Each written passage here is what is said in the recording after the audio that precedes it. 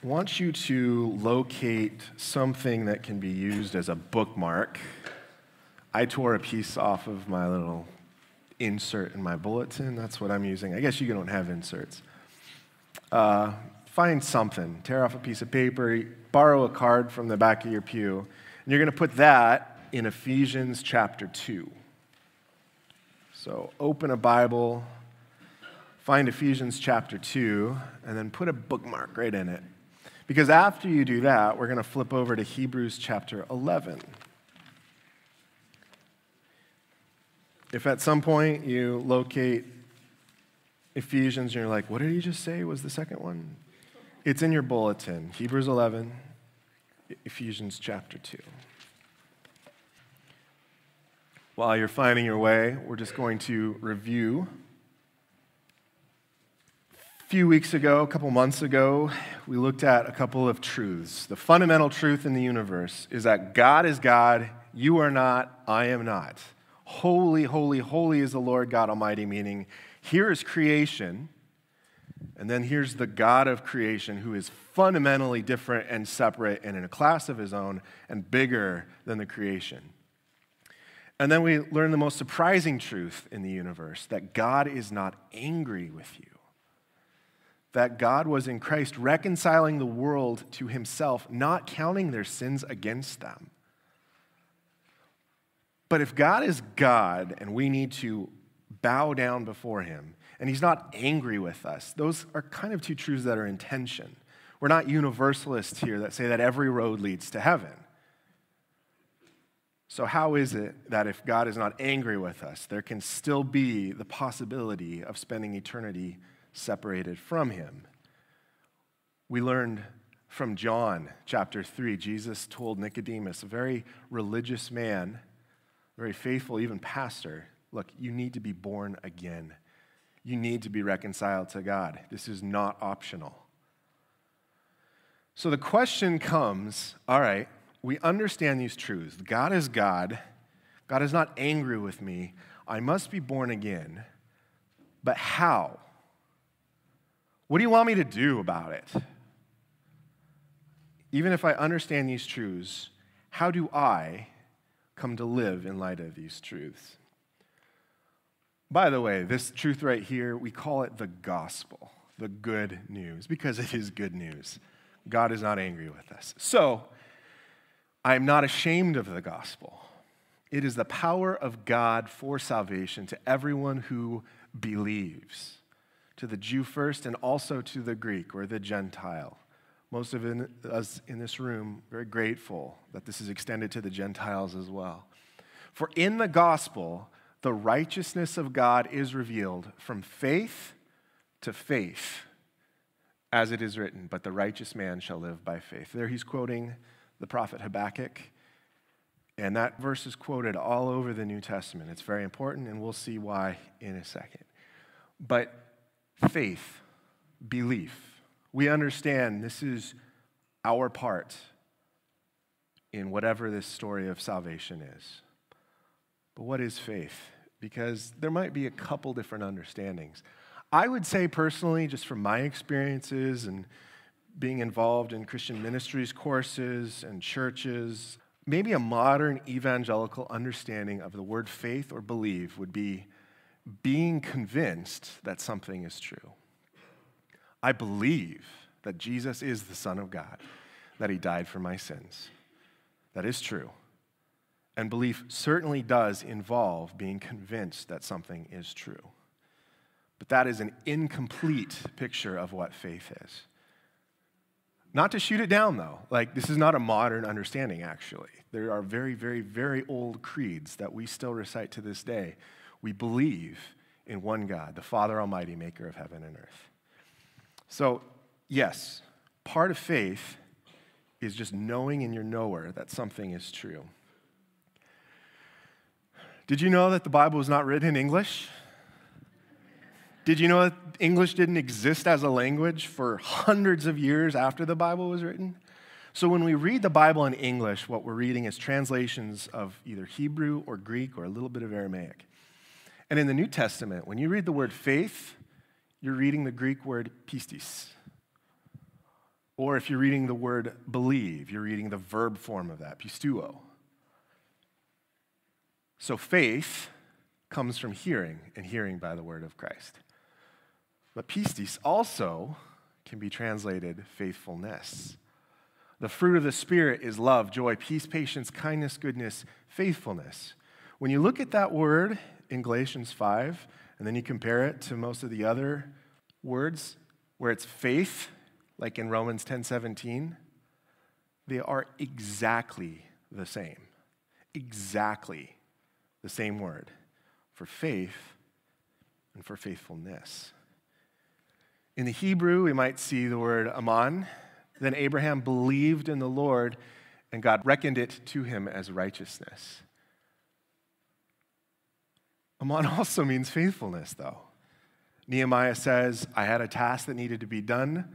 I selected these guys over here because they were reliable. They were faithful. Same word. Emunah, the righteous will live by his faith. Quoted all over the New Testament. And this word means faith, but guess what? It also means faithfulness. So here's the question. In our own English understanding, are faith and faithfulness the same thing? No, not really. Faith, at the very least, is having an understanding of something. And faithfulness is being dependable. Those aren't the same thing. I guess we could say, well, if I really believe something, then I'm going to be true to it. If I have faith, then I'll be faithful. We could try to do that, but God is faithful. Who does God believe in? Well, how about this? Are speaking and listening the same thing? I'm not married, but I've seen enough marriages to know, no, that is not the same thing. Speaking and listening are not the same thing, kind of like faith and faithfulness aren't the same thing. But you could use a word like conversation to describe an activity that involves both speaking and listening. That is what faith is in a biblical sense. Pistis, aman, emunah involves both faith and faithfulness. Faith is not an individual sport. If all faith was being convinced of something, then I could sit in my living room and read or watch YouTube videos about physics and decide in my head, I believe that the universe is 14 billion years old. That would be an individual thing. But faith, just like a conversation, is not an individual sport. Could you imagine what would be going on if you had a conversation just by yourself? That might kind of suggest something's not quite right up here, right? They might put you away. Faith is not something you do by yourself. There are two people involved in biblical faith. There's one person who is trusting, and there's one person who is trustworthy.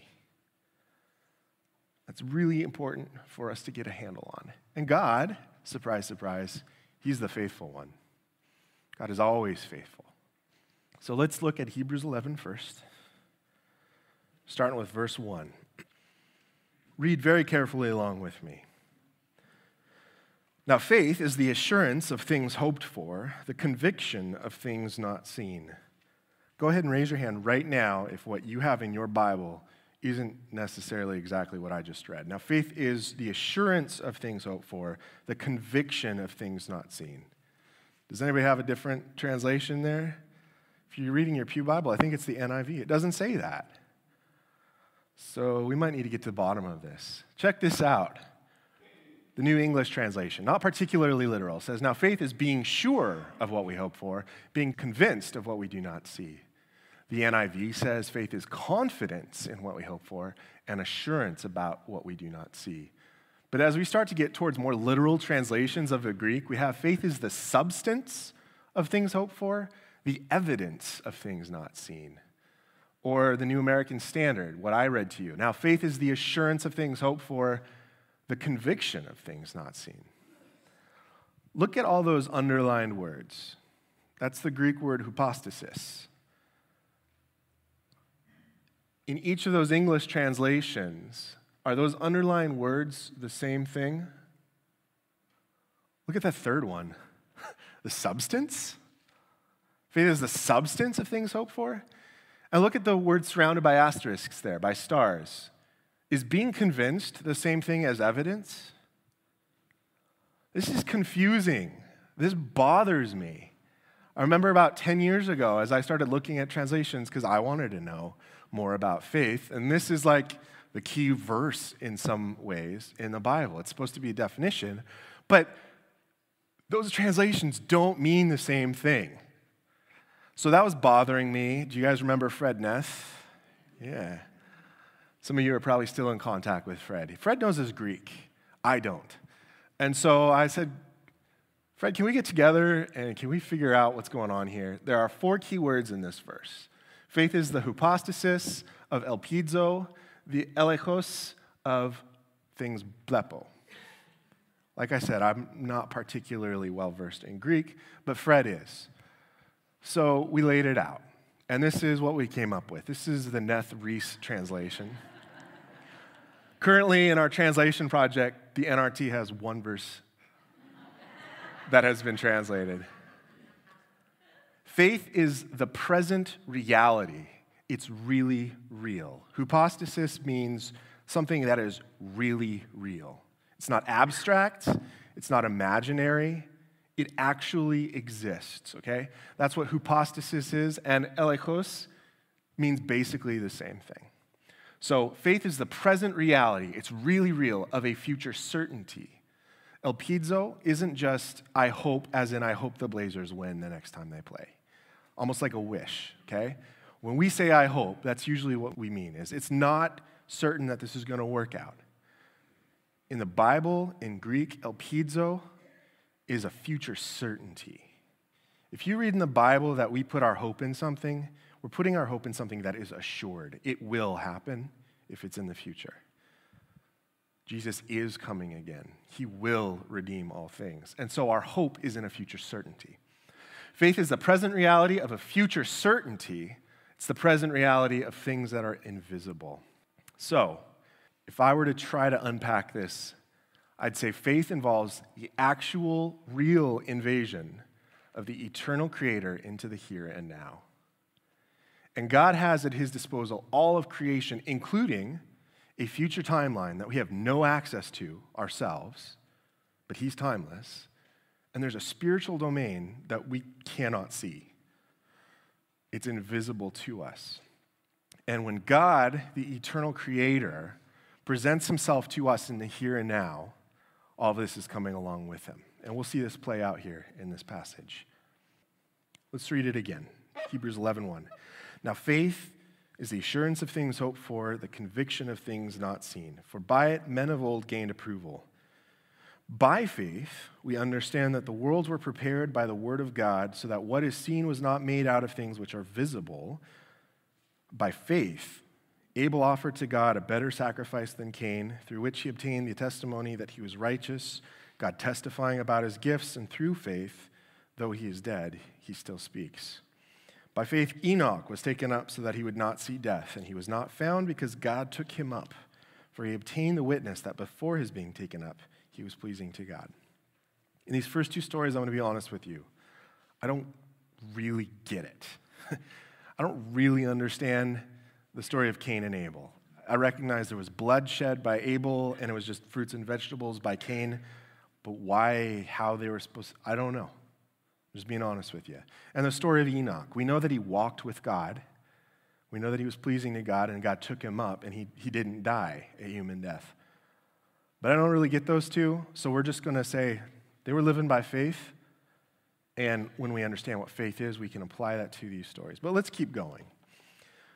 Verse 6, and without faith it is impossible to please him. For he who comes to God must believe that he is, and that he is a rewarder of those who seek him.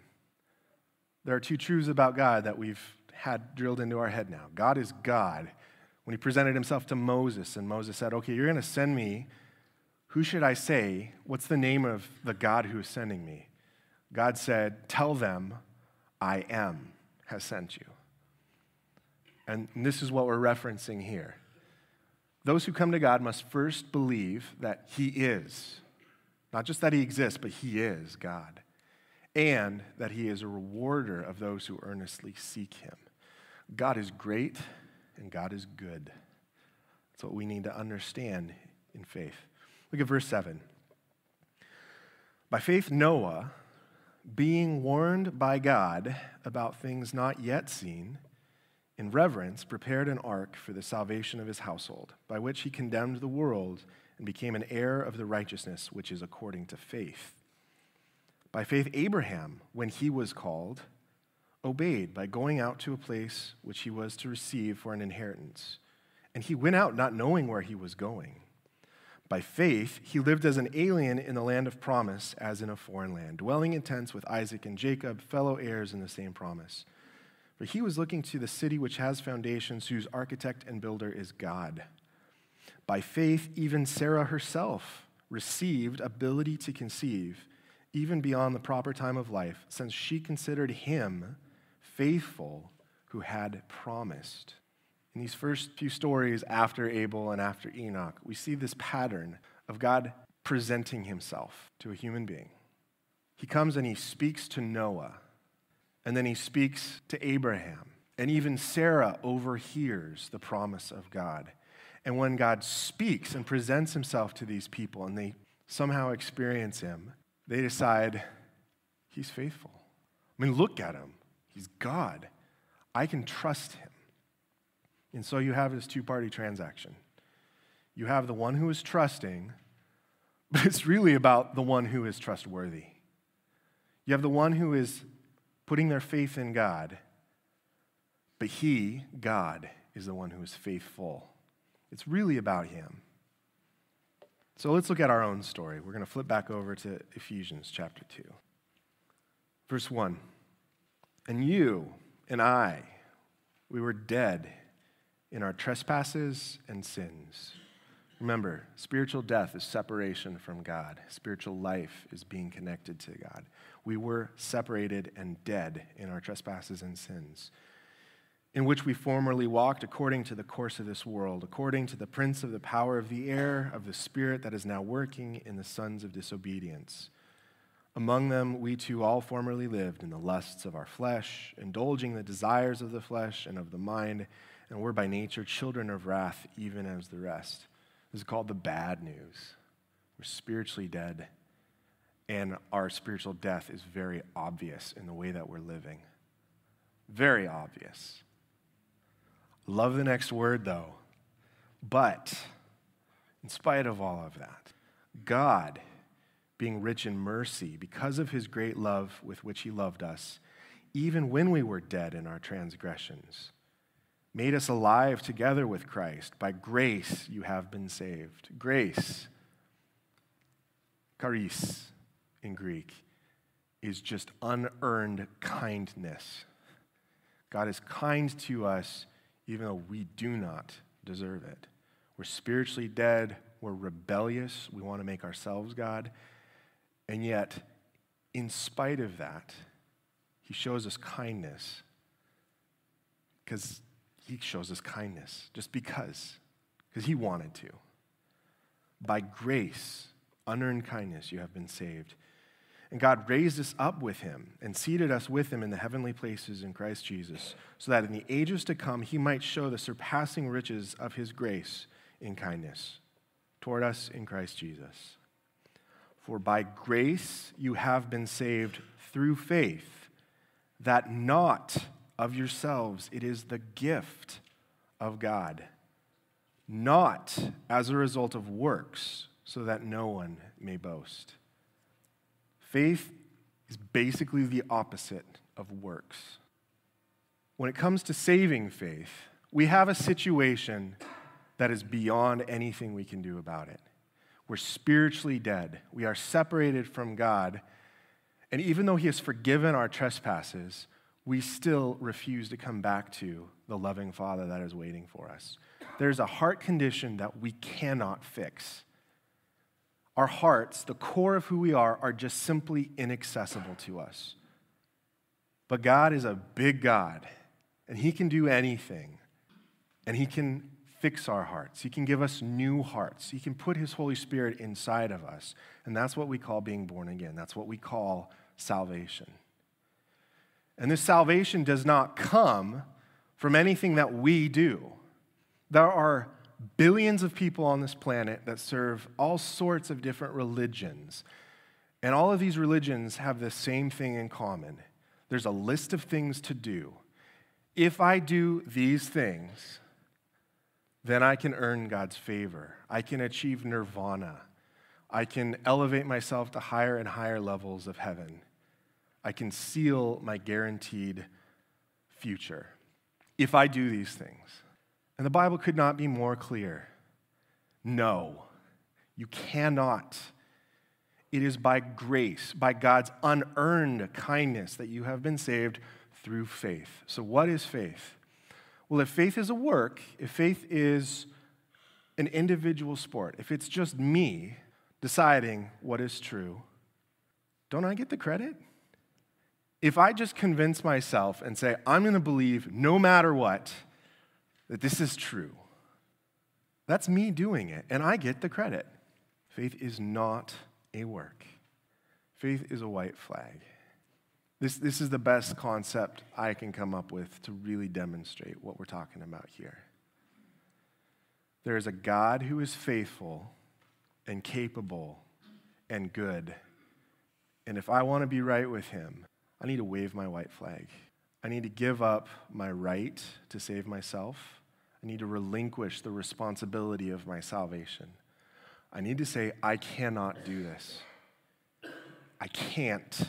You know, sometimes we sing songs about surrender and find ourselves just basking and, oh, I surrender. And we got this smile on our face. You ever seen an army that needs to surrender and wave the white flag, and they're just walking towards the enemy, just,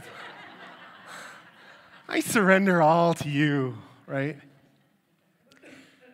Faith as a white flag is when we recognize we come to the end of ourselves. I was a Pharisee, which means I was trying to keep those rules.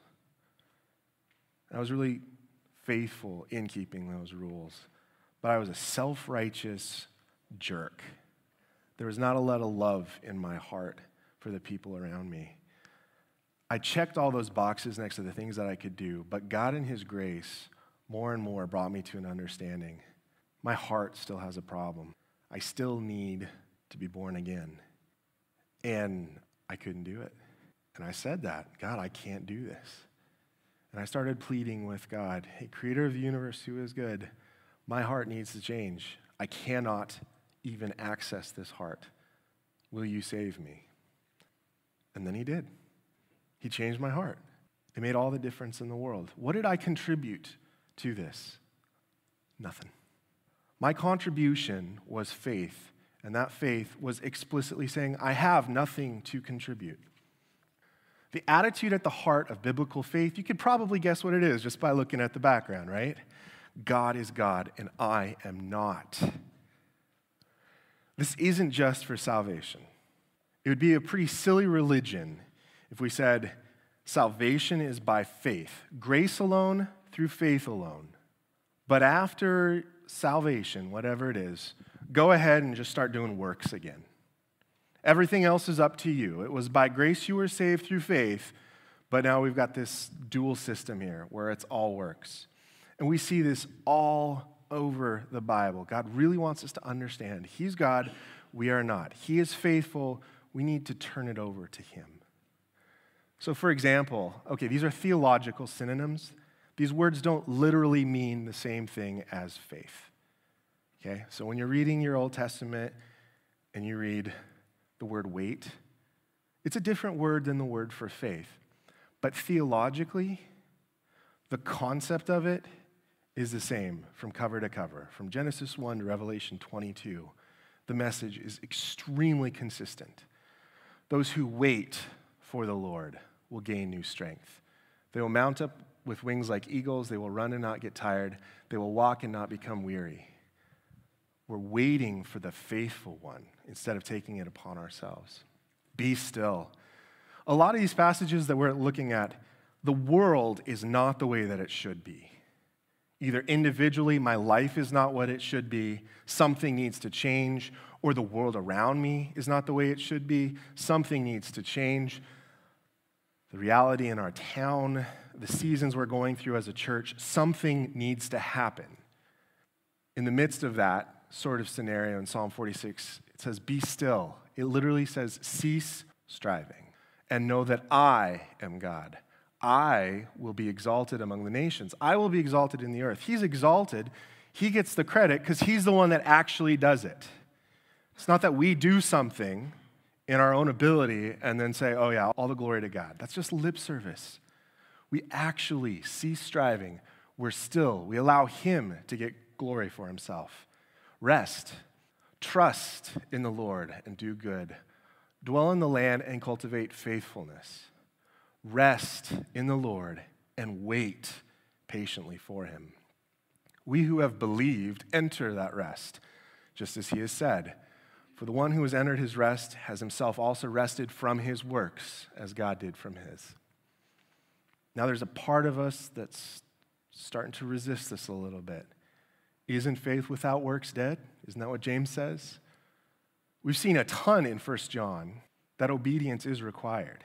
If we continue on sinning, things are not okay.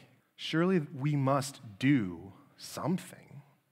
There are commands, even in the New Testament, even outside of the law with all of its regulations. You get to the New Testament and Jesus says, do this. And Paul says, do this. And John and Peter and James.